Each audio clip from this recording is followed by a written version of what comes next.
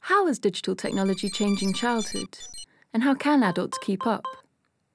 The entertainment and interactivity of tablets and smartphones has made them attractive to children. Touchscreen interfaces mean that digital technologies are now accessible for children as young as 3. But do children find digital technologies exciting for reasons beyond simple entertainment? The amount of digital technology available to my young son is massively different to that in my own childhood. As both a parent and a psychologist, I found it difficult to make sense of media reports and research findings in this controversial area. Is technology beneficial or detrimental to child development? Does screen time lead to increased distractibility, obesity, and loneliness? Or does it offer opportunities for autonomy and experimentation beyond anything imagined when I was growing up?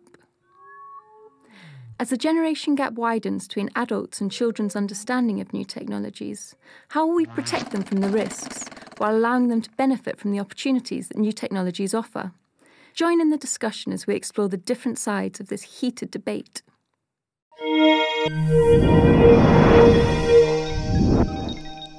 Get more from the Open University. Check out the links on screen now.